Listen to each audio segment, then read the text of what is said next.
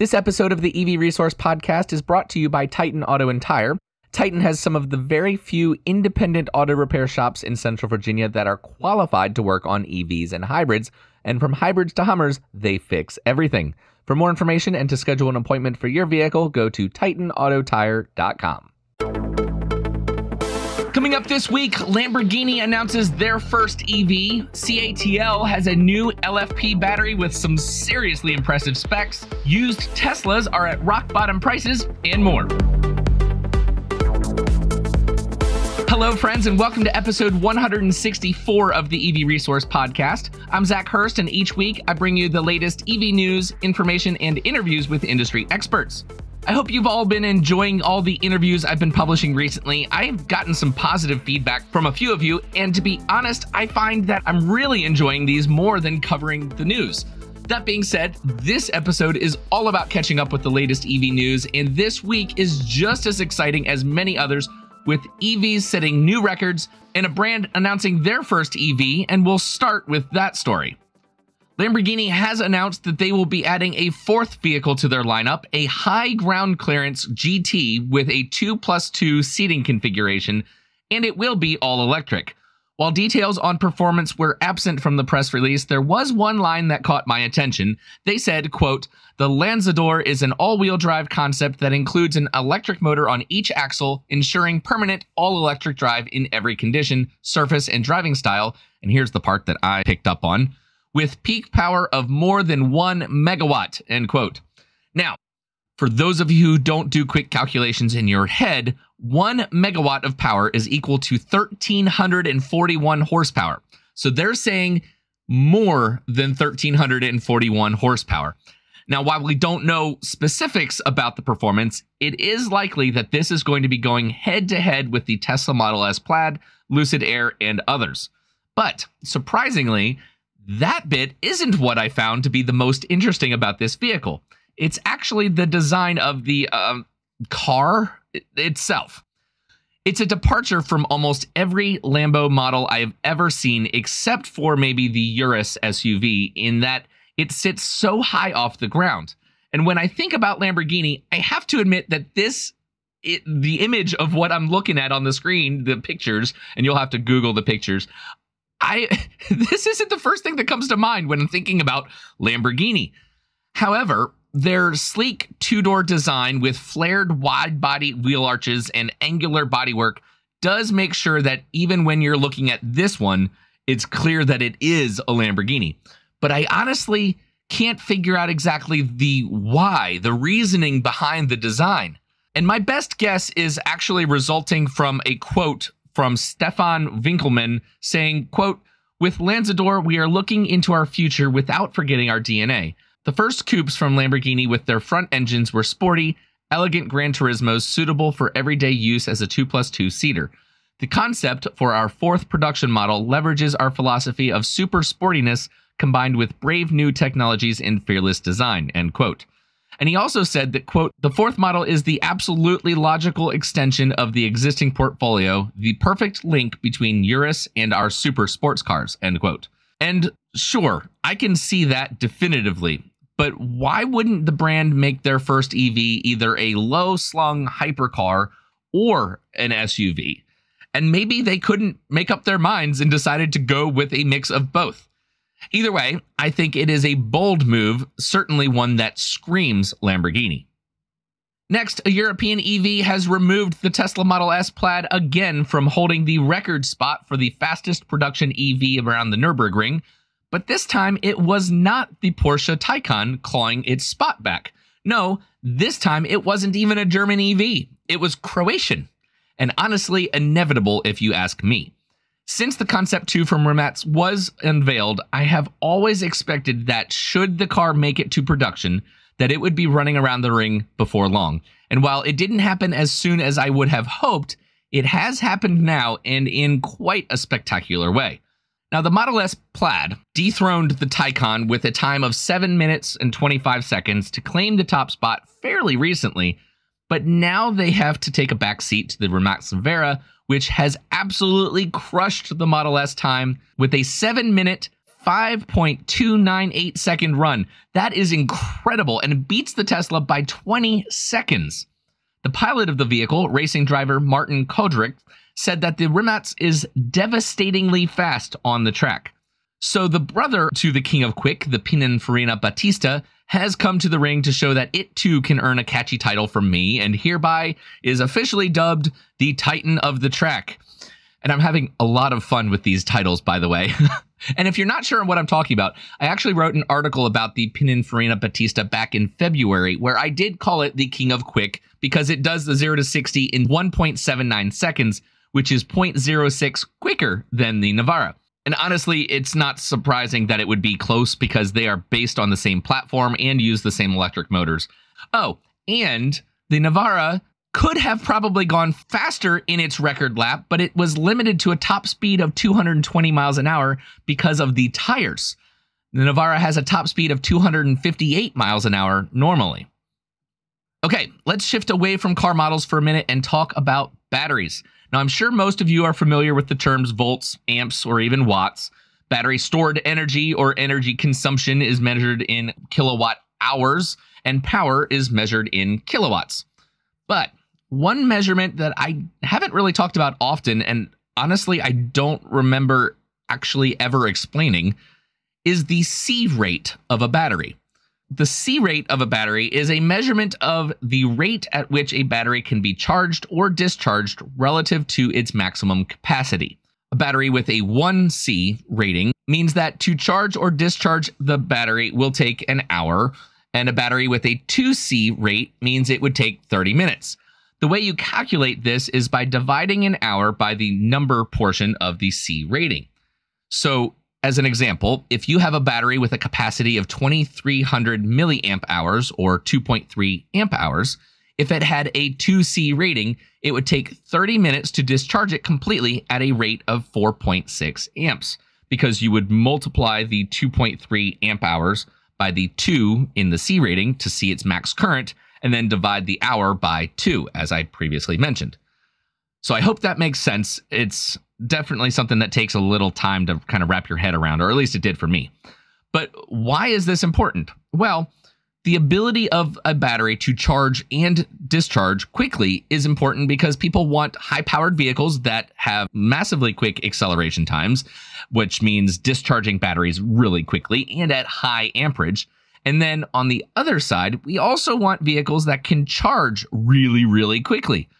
One of the quickest charging EVs on the road these days is the Hyundai Ioniq 5. It has a calculated C rate, at least from what I could find, of somewhere between 2.3C and 2.85C. So just keep that in mind as an example for this next story about a breakthrough from battery manufacturer CATL. This past week, on August 16th, CATL launched Shenjing, the world's first 4C super fast charging LFP lithium iron phosphate battery. Now, before I get to this battery, I want to point out that the naming Shen, meaning God or divine in Mandarin, and Xing, meaning walk or movement. So they're naming this battery Divine Movement, which, when you think about what it's capable of doing, that's a really appropriate name for a battery with a 4C rating. And CATL says that they expect it will open up an era of super fast charging for EVs. At room temperature, they say that Shenjing can charge to 80% state of charge in 10 minutes. Meanwhile, CATL leverages cell temperature control technology on system platforms to ensure that the cells heat up to the optimal operating temperature rapidly, which can also allow a 0 to 80% charge in just 30 minutes, which, yes, I know is longer, but in a temperature as low as negative 10 degrees Celsius. Negative 10 degrees Celsius. I honestly don't know of other batteries that are capable of doing that. And maybe I'm reading it wrong, the press release. I don't know, but that honestly is more impressive to me that it can charge really quickly in low temperatures than just 10 minutes, 0 to 80% in room temperature. Now, along with all battery announcements, it is important to recognize that technologies like this can show very impressive results in labs, but often don't make their way to production. However, CATL says they're mass producing this cell by the end of this year and will be equipping vehicles with these cells in the first quarter of next year. So if that's the case, this will be a massive change in the marketplace. But what EV companies use CATL cells? Oh, that's right, Tesla. So if the press release is to be trusted, then will we see Tesla vehicles as early as next year using these batteries? And if so, that would mean that they are going to charge and discharge more quickly than anything else out there in the marketplace, giving Tesla another really significant advantage over the competition. Okay, next, you may know Roman from the Fast Lane YouTube channel. Well, he shared a rather scary and frustrating experience that he had this week in a Facebook video about getting stranded in a GMC Hummer EV and the rather extensive process to get the vehicle moving again. And while this wouldn't normally be something that I would cover as far as the news goes, as vehicles get more and more complex and software and computer centric, it's important to highlight the things that possibly need to be done if you do end up having a problem. So I've pulled the audio from that clip, I've condensed it and kind of taken out some of the things that were just dead air or empty space and condensed it so that it's a lot easier to understand. But take a listen to the experience that he was having with this truck. I'm pretty pissed off right now, and I'm pretty nervous about, the traffic that this truck has left me. Very dangerous location. And I've got Tommy coming with the Lightning to try to tow me out of here, but if it's in park, it won't. And then, of course, I called OnStar. They routed me through like 14 different people, kept asking for my phone number. They said I needed premium service, and finally they said the soonest they can get a tow truck here is in an hour. If it wasn't for the police officer behind me, I'd be in a very precarious location. And, the wiper stopped working. How nice is that? Supposed to be this little tiny cable pole deep underneath the dashboard. And if you yank on that hard enough, apparently you can open up the front trunk. So that's what we did. There you go. Okay, you open it? Yeah. There we go. So we could pull the battery, wherever that is, and see if we can reset the system that way. Do you know where the battery is? Yeah, it should be under here. Under there? Yeah. Let's pull the battery. All right, well, we killed it. I mean, everything's killed. Give it like 20 seconds? Yeah, maybe it'll reset itself. All right, try it. I think it's working. Is it going into gear? Look on the thing. Yeah, I think you're in... no. No, it's in park. Shifter is locked. Press brake for 20 seconds. Okay. Open and close driver window. It's making us do some weird stuff. Hold on. Open and then close passenger window. What in the heck is this doing? Please close the door. Open and close left rear window. Can you shoot that? Yeah. It says shifter is locked. Okay. Open and close right rear window. How about you just give me a cable to put it in neutral? Open hood. Dismiss. Open and close passenger window. Not yet. What is this doing? Press brake for 20 seconds. Oh, wait, hold on. Maybe it worked. What do you mean?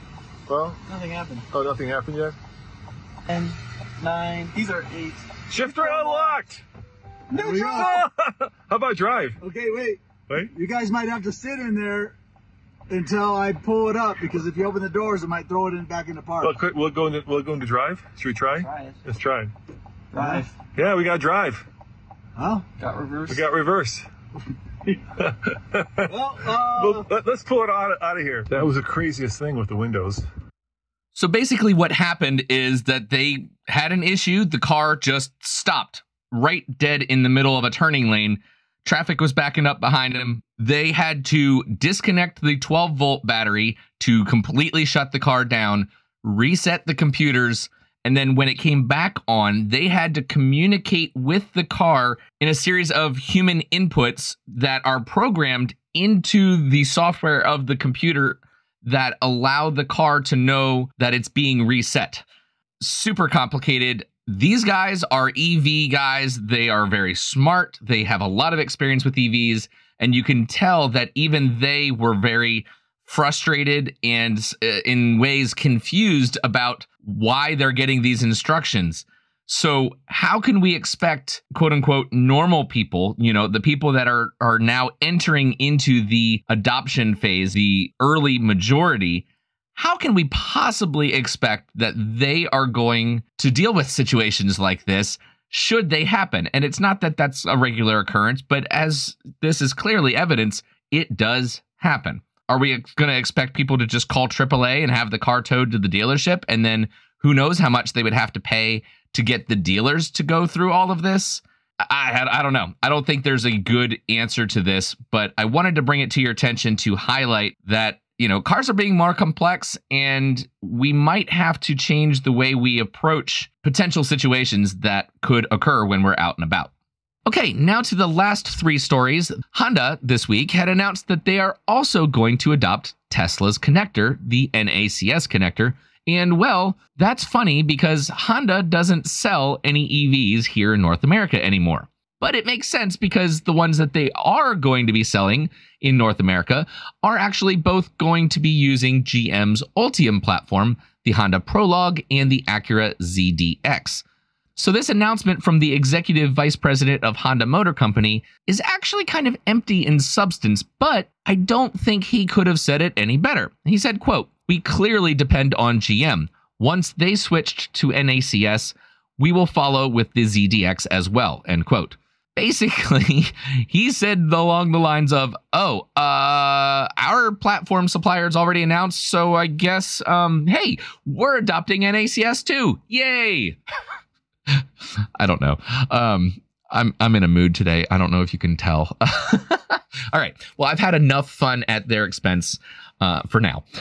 And on to a follow-up on the NACS being required for DC fast charging installs in Texas. Now, and I haven't looked it up, so I don't know what episode it was, but I did mention that Texas was throwing around the idea of requiring NACS to be a connector on any DC fast charging sites in order to qualify for federal funding. They would have to have both CCS and NACS connectors on them. And, well, it's passed. Texas approved the requirement this past Wednesday, so that means every single DC fast charging site in the state, in order to qualify for funding, will have to have both connectors. This is fantastic news because naturally that's going to make sure that they are future-proof because the industry is headed in that direction, even Honda. And damn it, I wasn't going to do that again. Sorry. But there is a big problem, something that in reality might not really be something that you would worry about. But when it comes to standards, and they are trying to get the NACS to be an actual standard that is used here in North America. When it comes to standards, you want to absolutely make sure that it is safe and therefore has its UL certification. And for those who don't know, UL, or Underwriter Laboratories, is one of the oldest safety certification companies out there. They certify products based on industry-wide safety standards, and I'm sure that Tesla has done everything to make sure that their cables and their connectors are as safe as possible. But if NACS is going to be a true standard, then any company should be able to make the cables and connectors, not just Tesla. And honestly, if it's not UL certified, how do we know that they're making it safe enough? So without having the UL certification, no, I'm just not going to go there. All right, so this last news story for you this week is also about Tesla. As I had said, there has never been a better time to buy a used Model 3. Many Model 3s can even be found below $25,000. Now, why is that $25,000 number important? Well, because according to the used EV tax credit, only EVs that are older than 2 years old, below $25,000, are going to qualify for that $4,000 tax credit for the used vehicles. So if you've been looking for a used Tesla, go get one. But make sure that you buy from a dealership and not a person, because one of the rules for the used EV tax credit is that the vehicle must be purchased through a dealership. So I've mentioned 3. It's got to be older than 2 years, purchased from a dealership, and be priced below $25,000. There are other rules, and I covered those back in episode 135 at the beginning of the year for my EV tax credit deep dive. But all of that aside, the fact that you can now go out there and get, let's say it is a $24,000 Tesla, and apply a $4,000 tax credit, assuming that the vehicle qualifies and you yourself also have a tax burden and would qualify for that to take advantage of it. Now you're talking about a $20,000 Tesla Model 3. That is absolutely spectacular. That makes a used Model 3 basically price parity with any comparable gas car, even some that are not even considered premium or in that more of a step up in market. That is just fantastic. And honestly, I know I'm holding out for the Aptera to be, I guess at this point, it'll probably be 2025.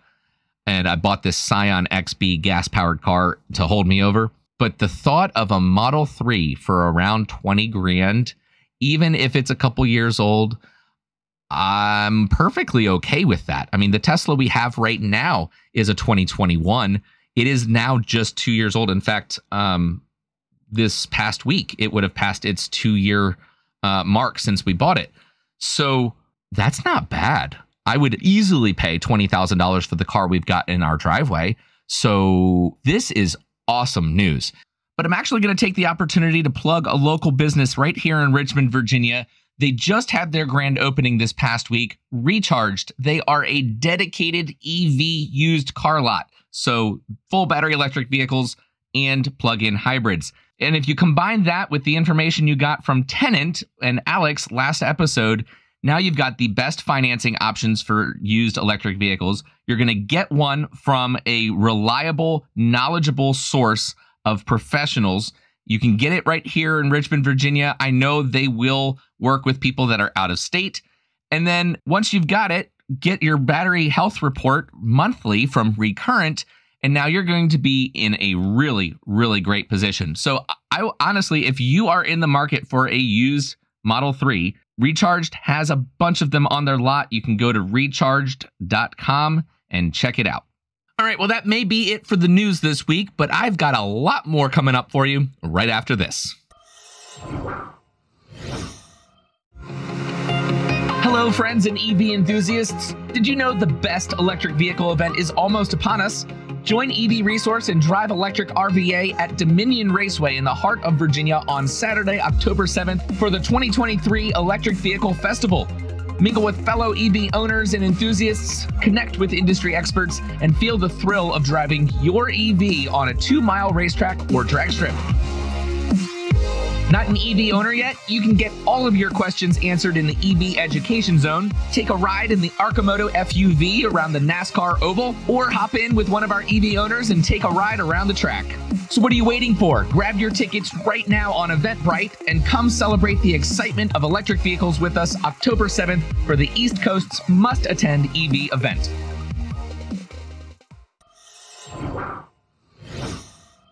All right, welcome back. It is now time for the question of the week. Each week, I ask you a question and post it to the EV Resource Patreon page. Last week, I had asked you all to tell me a little bit about yourselves and share something that you'd want me to know, just to get to know you a little bit better. And I have to admit, when I originally chose that, I was planning on sharing the answers like I always do. But as I'm sitting here right now, I don't really feel comfortable doing that. So I'm just going to skip past the answers. There were a couple that were there, and they are on the Patreon page. You can go and see should you want to get to know some of the other people that listen to the podcast as well. But I'm just going to skip past that and then get to the question for this week. So this week's question is this. Who is someone that you would like me to have as a guest on a future podcast episode? It can be a person or even a company. So as usual, I have this posted to the EV Resource Patreon page and made it public, so you do not have to be a current Patreon supporter in order to participate. And if there's somebody or a company that you would like to hear on the podcast in the future, let me know. Before I get to the ending announcements, I want to talk about the Electric Vehicle Festival a bit more. Now in its third year, the EV Fest is a celebration of the fun and excitement of electric vehicles.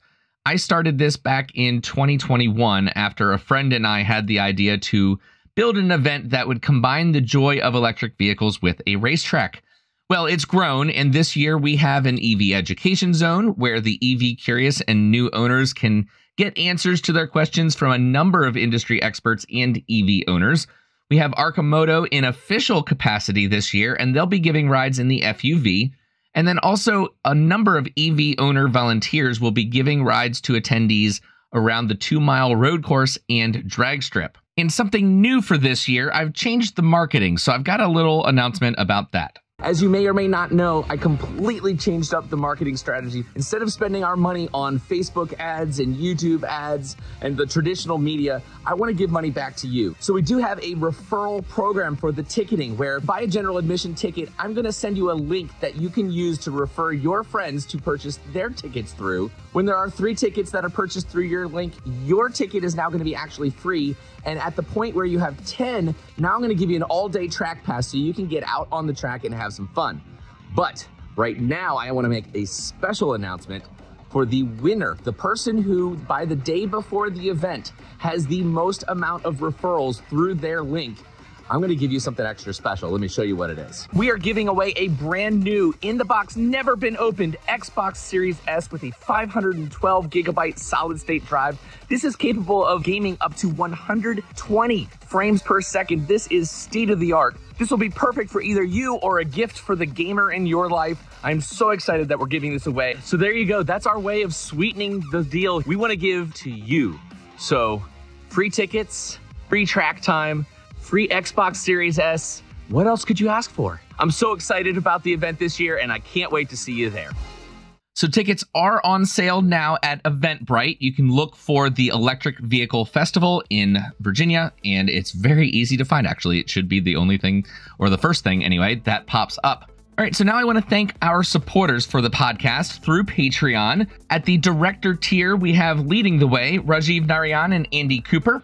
And at the executive producer tier, Christopher Lawrence. So thank you, gentlemen, for your support. It really does mean a lot and makes a big difference in what I'm able to do with my time, as well as software and other things for the podcast. If you don't feel quite up to making a contribution on Patreon, I do have a few other ways that the podcast is supported. Instead of mandatory paywalls or membership fees, things like that, I use affiliate connections and advertising partners to keep the EV Resource podcast free. So I do have a full listing of everybody on the EV Resource webpage. It's at ev-resource.com/deals. I invite your feedback via email to hello@ev-resource.com. And that will be it for this podcast. So thank you so much for listening and have an electrifying day.